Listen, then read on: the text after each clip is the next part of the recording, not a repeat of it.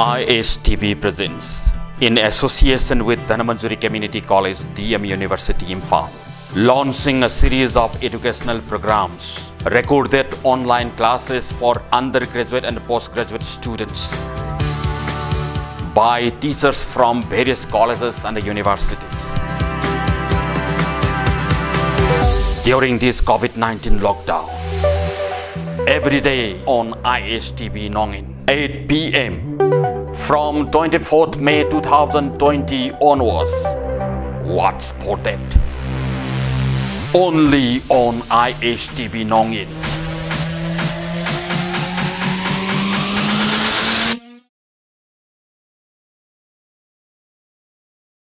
Hello everybody, I am Dr. Sorokhaibam Ibechaobi DB. I am a lecturer at Pettigrew College, Ukhrul, teaching environmental science. Today I am going to give a lecture on global warming or the greenhouse effect, which is the part of the syllabus for general foundation course for paper for the 4th semester students. Today let's discuss about the global warming and its effect. As we all know that the whole globe is very much aware of the global warming, its increasing temperature and the effect that is caused by the increasing temperature. According to the IPCC report recently, the rise in temperature around the globe is 0.2 degrees centigrade for the decade 2006 to 2012. So this increase in temperature may be compounded in the upcoming decades also. So it is estimated that in the coming century there will be a rise of 2 degrees centigrade on the Earth's surface. We almost considered about the negative impacts of global warming in the present scenario, but there are also merits for the global warming. Germination of plants, nestlings of birds, then reproduction of microorganisms, then reproduction of various animals, etc. They need a specific favorable temperature for their propagation.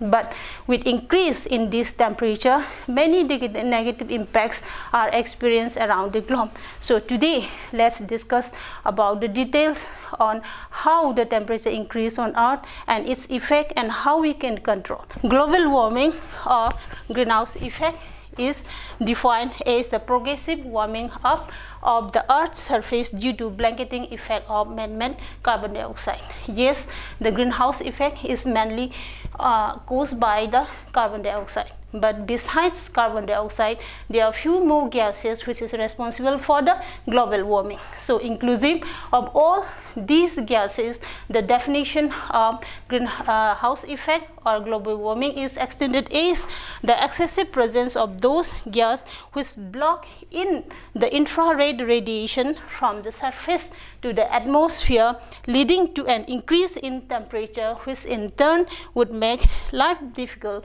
on Earth. So after understanding this definition, first let's try to understand why the global warming is also known as the greenhouse effect. So first let's try to understand the function of a greenhouse and let's compare the phenomenon of a greenhouse to the Earth and its atmosphere. So a greenhouse is a transparent glass house where plants are grown luxuriantly under controlled temperature and humidity. Here, every plant needs sunlight for photosynthesis. Before coming in details to the working phenomenon of greenhouse, let's first understand the components of a sunlight. So the components of sunlight reaching Earth includes UV rays, then visible light and infrared rays. Here the sunlight this thing reaching the Earth comprises of 3 components. One is the UV rays, then visible light and the infrared. Most of the UV rays are reflected back from the atmosphere by the ozone layer, but the two light, that is the visible light and infrared ray, they reach to the Earth's surface. So let's come here. the two light, that is the visible light and the infrared ray, penetrate the glass panel of the greenhouse, and after penetrating after penetrating, the light has been absorbed by the greenhouse. The incoming radiation comes in the form of short wave which have high energy, but after absorbing within the greenhouse, it is reflected back in the form of short wave which have lower energy. So the lower energy, that is longer wavelength radiation, means they cannot penetrate outside the atmosphere. So the glass panel acts as an opaque body for the greenhouse, and this reflected radiation is again reflected within this greenhouse. So there is a longer exposure of the heat wave. So there is rise in temperature. As long as the temperature is maintained for some favorable condition for the luxuriant growth of the plant will grow luxuriantly, and as we increase this temperature within the house, the plant will wilt and ultimately will die. So just to control this situation, ventilators are provided at the greenhouse so that the excess heat and humidity were released through the ventilators. So this is the working phenomena of a greenhouse. So let's take this phenomena in compare with that of the earth. So here is the sun, this is our earth, and it is earth's atmosphere. As I have already mentioned, the sunlight reaching the earth's atmosphere is of three types: UV rays, visible light, and the infrared rays. So the UV rays is reflected by the ozone layer, and the visible light and infrared radiation, they directly reach the earth's surface and absorb. The visible light is absorbed by the earth's surface and it does not reflect it back. Infrared radiation, after reaching the earth, as it is incorporated with heat wave. IR always associated with heat, and it is also known as heat radiation. So this heat radiation, which is in the form of short wave, they were absorbed by the earth's surface and is reflected back to the atmosphere, converting the short wave into longer wavelength infrared radiation. This reflected infrared has lower energy and it has the tendency of longer exposure in the atmosphere. So in presence of gas molecules like carbon dioxide, methane, CFCs, the reflected infrared radiation is blocked by these molecules, and it is again reflected back on the earth's surface, and thereby there will be an increase of temperature in the atmosphere. But some of the infrared radiation, after reflecting, it escapes through the atmosphere into the space at some point. So this point is known as the atmospheric window. As long as we maintain the maximum number of atmospheric window, the temperature of the atmosphere will reduce. But nowadays, with urbanization and industrialization, the number of these gases will increases and it blocks the atmospheric window, and hence there is a condition of rising temperature in the atmosphere occurs. So likewise, the working phenomenon of Earth's atmosphere and the glass house is similar, and these gas molecules act as an opaque body like that of the glass panel of the greenhouse. So these are the working phenomenon of a global warming, and that is why global warming is known as the greenhouse effect. So there are many gases which is responsible for creating global warming. So major gases responsible for global warming.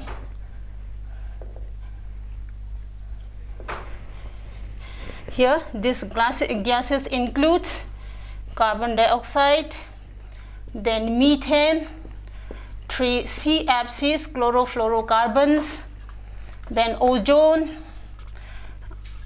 nitrous oxide, N2O, next H2O, etc. So here carbon dioxide contribute 50% of the global warming, methane contribute 19%, CFCs 17%, ozone 8%, nitrous oxide 4%, and H2O contributes global warming by 2%. From here we know that carbon dioxide is the gas which is responsible for the maximum temperature rise around the globe. So these gases were released from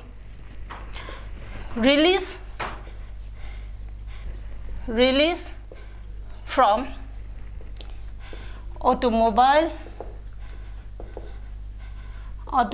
exhaust, decaying plants from industries,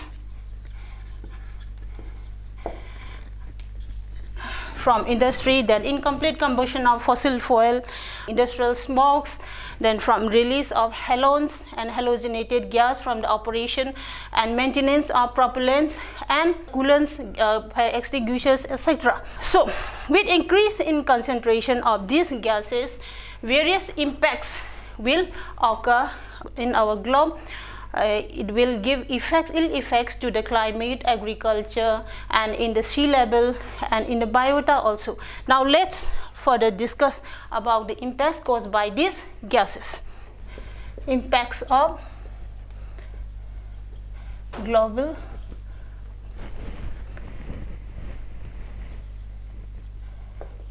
warming or greenhouse gases.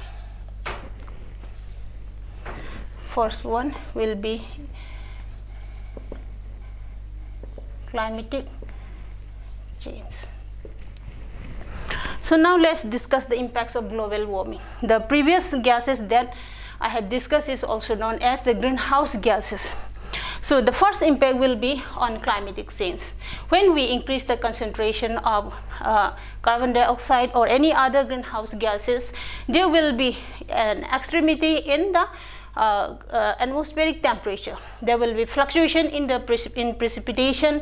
It means that there will be untimed rainfall for agricultural fields. There will be maximum rainfall in some area causing flood, and in another area it will cause drought, having scanty rainfall, etc. And the seasonal, there will also be some seasonal variation. It might be longer summer period and shorter winter period. Not only this, there will be severe storms also when we increase the global earth temperature. So next will be in the oceans and seas. Rise in sea level. So next impact is on ocean. When we increase the atmospheric temperature, automatically the polar ice caps will melt. So there will be rise in the sea level.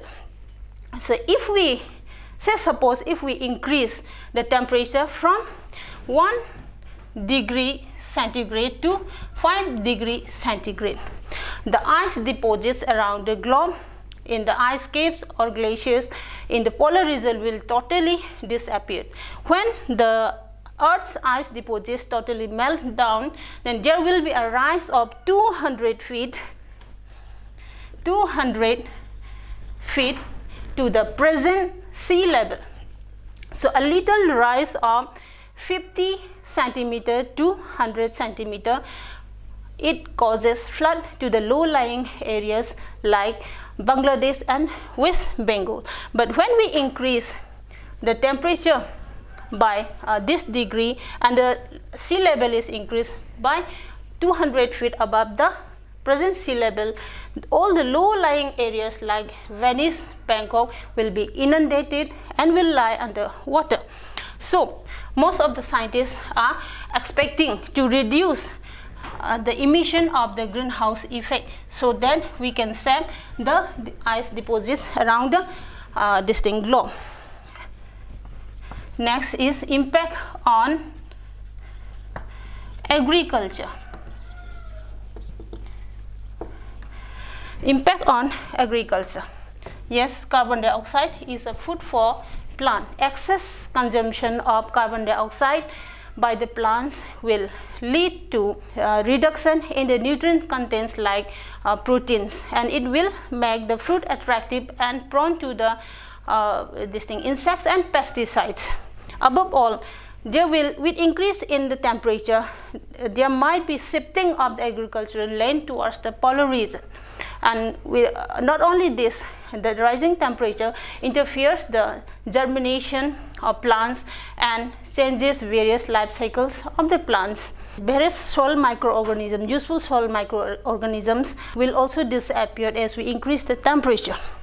So next impact will be impact on biota.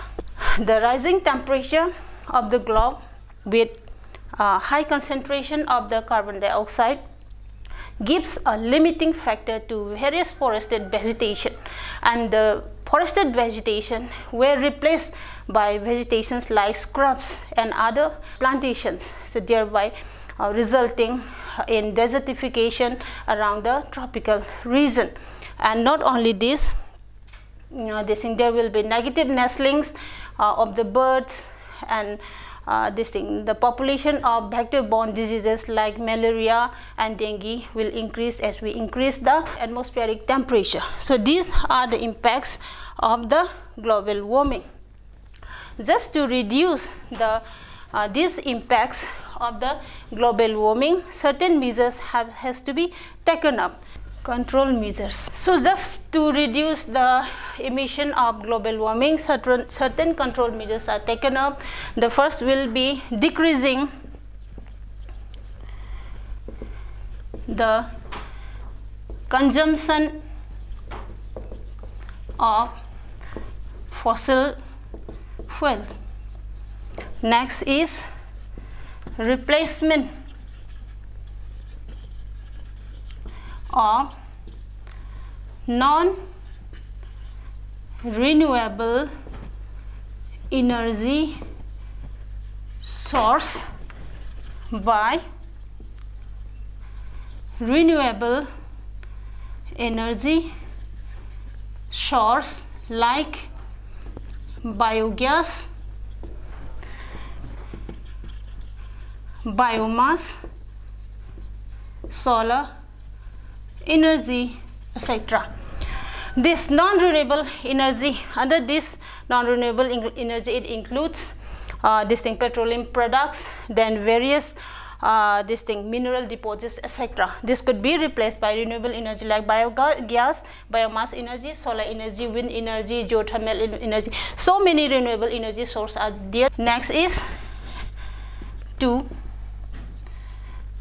increase the area of carbon dioxide sink by afforestation.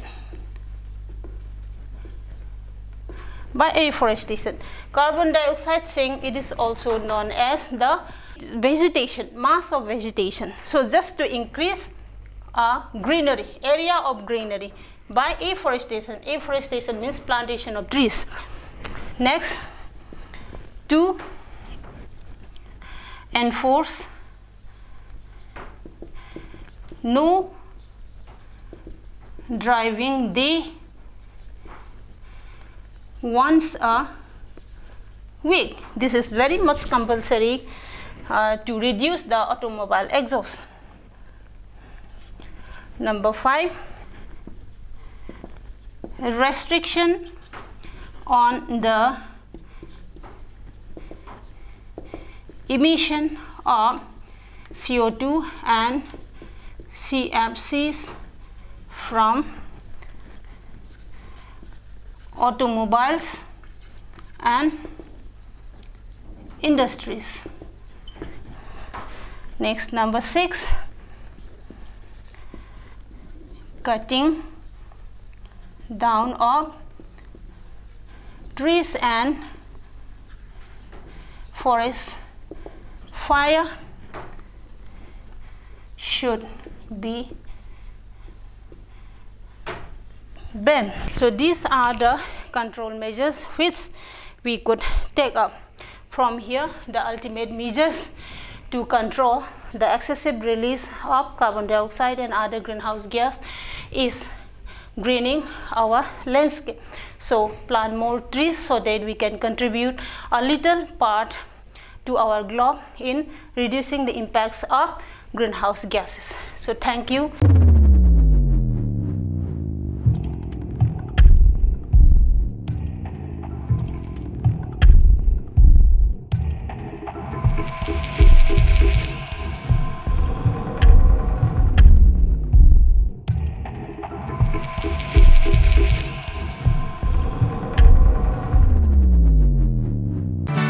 ISTB presents, in association with Dhanmanjuri Community College, DM University, Imphal, launching a series of educational programs, recorded online classes for undergraduate and postgraduate students by teachers from various colleges and universities. During this COVID-19 lockdown, every day on ISTB Nongin, 8 p.m. from 24th May 2020 onwards. What's spotted? Only on ISTB Nongin.